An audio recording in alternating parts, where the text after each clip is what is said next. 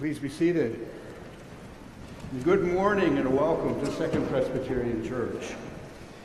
Should this be your first Sunday with us, we're really glad you're here, and I would ask that you take a moment to fill out this blue and white welcome card, return it in the offering plate, so that we might have the opportunity to learn your name.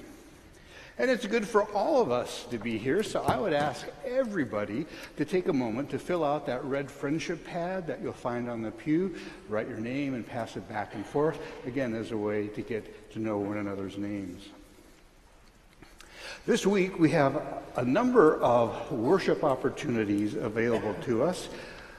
On Wednesday evening at St. Paul's Episcopal Church, there is an interfaith at First Baptist, an interfaith worship service on this Wednesday at 7 p.m. And then next Sunday, believe it or not, is the beginning of Advent.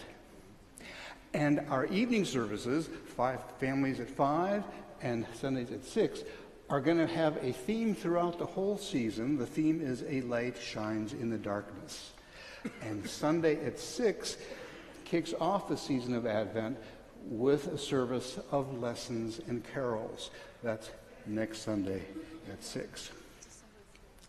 Today we conclude a series of explorations and sermons around the theme of home.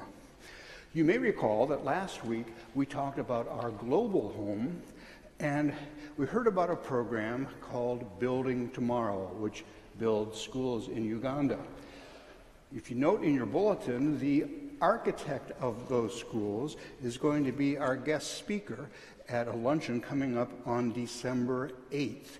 And you can see information about how to register to hear her.